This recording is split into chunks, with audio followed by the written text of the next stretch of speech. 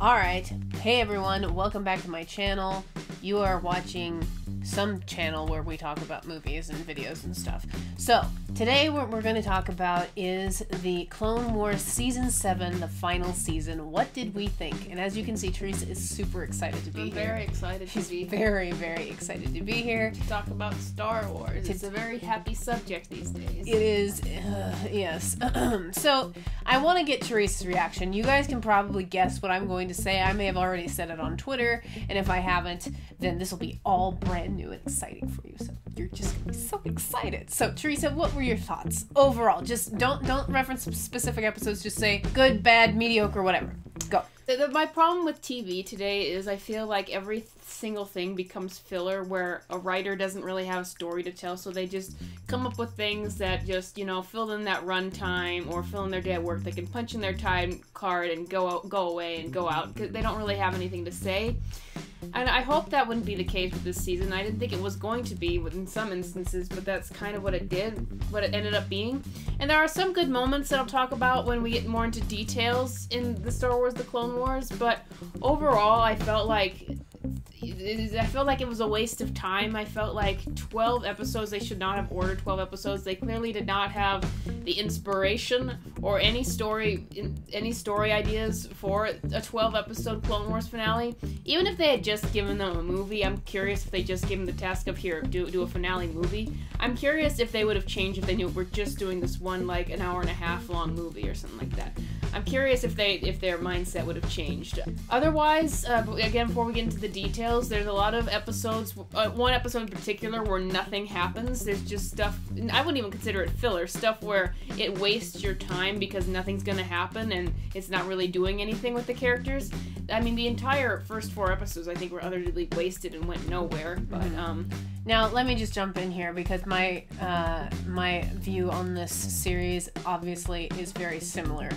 I had very high hopes for this season because they sold it to us as this is going to be what we've all been waiting for, because this is what people who watched the Clone Wars series were dying for and excited for, to see how Attack of the Clones connected to Revenge of the Sith, especially when we had all these new characters that we decided that we really enjoyed, and what was going to happen to them. We also had, different little missing pieces and stuff, because with Revenge of the Sith, you jump into this kind of golden age of Obi-Wan and Anakin fighting and enjoying themselves and having a good time. We wanted to see more of that. I wish that we could have seen more of that in Attack of the Clones, or, and so we didn't get that, and we wanted that in the Clone Wars, and we did get some of that in the Clone Wars. And then we wanted, ultimately, to see how it connected to Revenge of the Sith.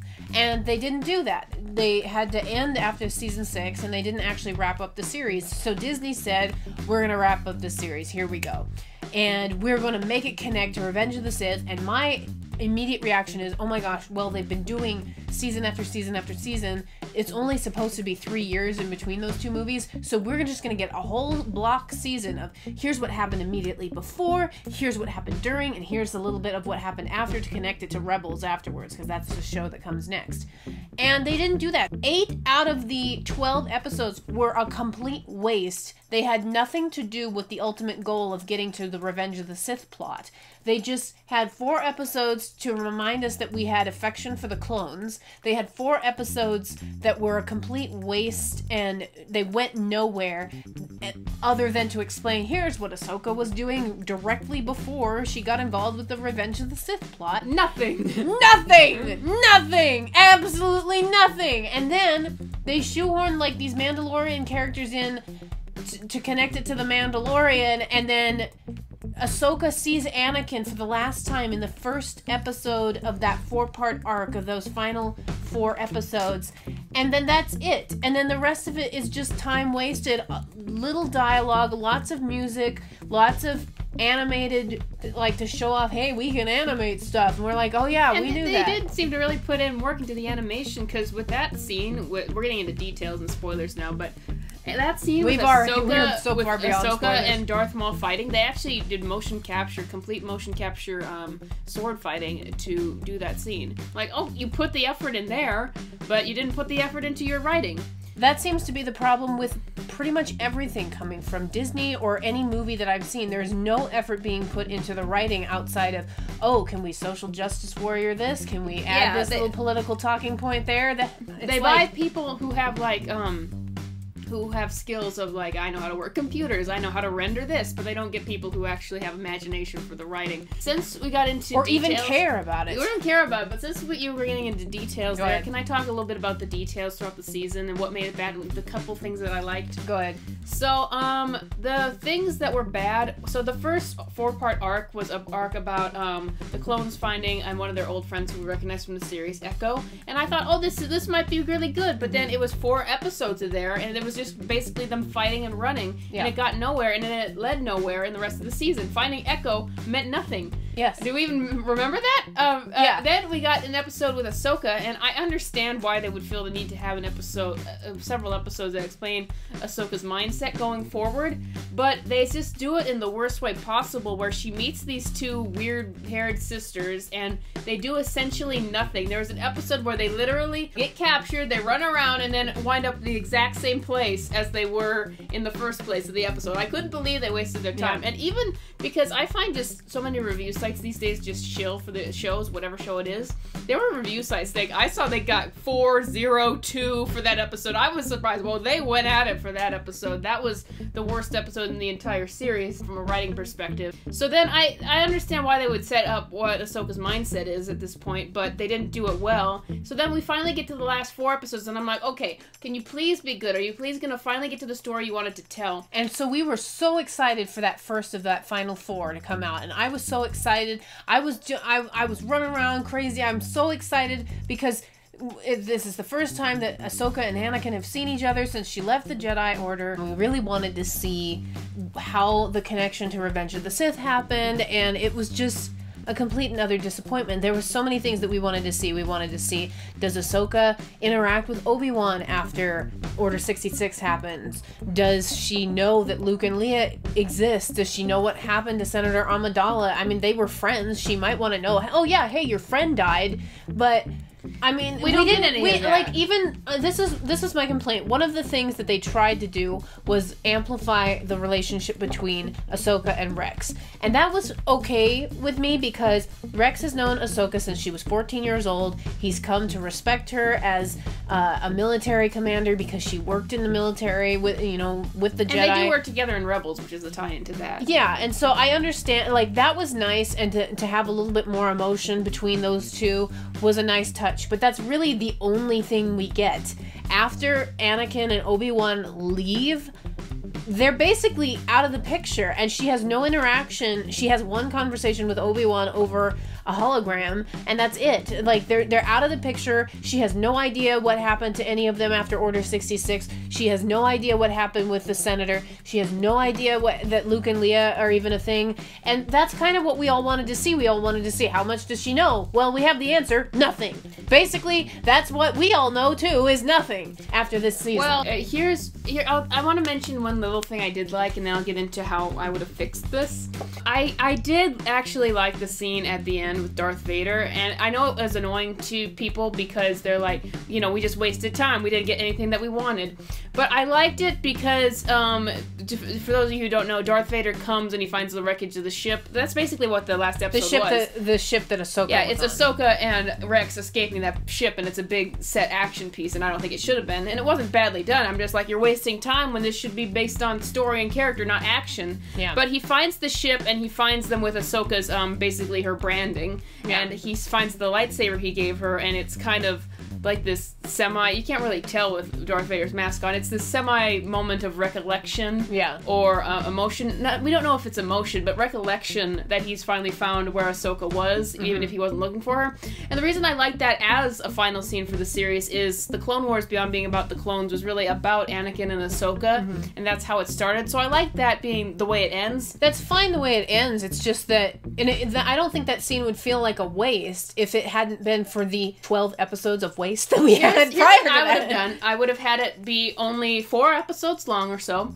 I would have had it start like it did, but I would have had it if you're gonna have them capture Darth Maul to tie into Rebels, I would have had them go through that very quickly. I would have had Order 66 happen as like the ending of the second episode, or even the beginning of the second. Or even the beginning of the second because episode. what we really wanted was the crossover between the movie and what happens during and after the movie. We didn't want all this lead up and all this build up of just garbage. Yeah, and I would have had it be maybe more of a struggle for Ahsoka to save Rex, and after that I would like to have more emotion between the characters. Like, Rex is losing people who were his brothers all this time, and he has to realize that. Yeah. And he's basically... And they tried to do that, but it just there wasn't any impact. And I know that this is supposed to be a kids show, but the Clone Wars does not have the excuse of being a kids show with the kind of stuff they put into it. What I was going to say is they should have put more conflict and within Rex to see his whole world is changing, and he kind of just treats it as if it's another adventure for them to go on. Really, there's some moments of emotion, and I would have had Ahsoka. I want to see more how it affects her. I know that she divorced herself from the Jedi, but this should affect her more to see that she was brought into this war. And she grew up within the Jedi. Like, she's friends with all these people. So how is she going to feel about that? I would have liked to explore how she felt about having all these people, like Plo Koon, who found her on the planet, killed. I would like to see her concern over Anakin and find out what happened there. There was no emotional connection with anything. There was no development in that area, and so all of the emotion was stripped out, and all we get is like these pictures and these vague, what I would have done, sound effects. What I would have done, go ahead. Is Ahsoka and Rex run away, and they get off the planet. Maybe they're rescued by Yoda and Obi-Wan, and they meet up with Yoda and Obi-Wan on the ship that they're in at the end of Revenge of the Sith. And we don't do the same scenes over again, but we can have kind of a debriefing when maybe Obi-Wan tells Ahsoka the truth from a certain point of view, that a Sith Lord named Darth Vader came and killed Anakin and killed the Senator. That's what we thought was going to happen. Yeah, they should have done that, and then we can have so clever. Then we can have some kind of closure where maybe, and this would be the complete final episode that's just done to wrap this stuff up, where Ahsoka and Rex kind of decide their new path and what they're going to do next as Obi-Wan and Yoda go their separate ways, and we can have that lead into Rebels, and then we have the scene with Darth Vader in the end. Yeah. And then we have lots of fan service and lots of satisfaction, and it would have been so much better, and I don't think it was that hard to do. I thought of this on the spot. It was very hard to do. You don't understand. Here's why it's so hard for them, though. Here's why it's so hard for Disney to make good shows and good movies based on characters that were beloved prior to this moment. They're not necessarily fans. That's the biggest problem, is these people that are making these things are not actually fans of the show. There's a fan here and there, but clearly the fans do not have control. The fandom does not have control over this franchise. The people that actually cared about it don't have control over this franchise, and that's why it's just so disappointing to see there's no substance to these shows anymore, or these characters. All it is special effects and sound effect, like the ambiance, stuff and whatever. You can be taught in a class, not stuff that takes talent. I mean, that's going too far. I'm just saying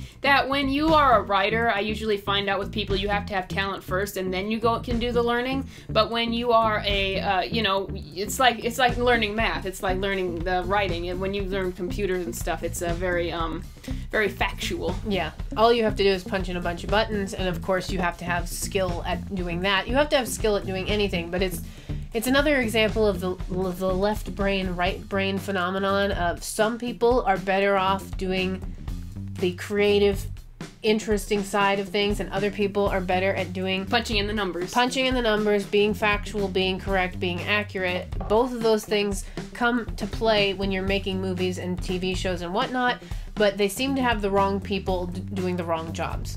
Yeah, I would have rather a Clone Wars season with less great animation and a better story. Exactly. We do need to wrap this up because we're running out of time. I wanted to say one last thing. I will say positively. If we were to imagine that the Clone Wars tied into Revenge of the Sith in canon at all, we always talked about how what happens to Ahsoka. If she died, Anakin would probably be upset. And when we opened in Revenge of the Sith, he seems kind of in a good mood. Well, he's kind of in a good mood in that first episode. He's like, oh, it's all coming together now. She's gonna help us again. We're all a big family again. So that was a fine tie-in for me. That episode was pretty much the only episode that I thought was really good. That and I didn't mind the Echo storyline. It's just that it never came back.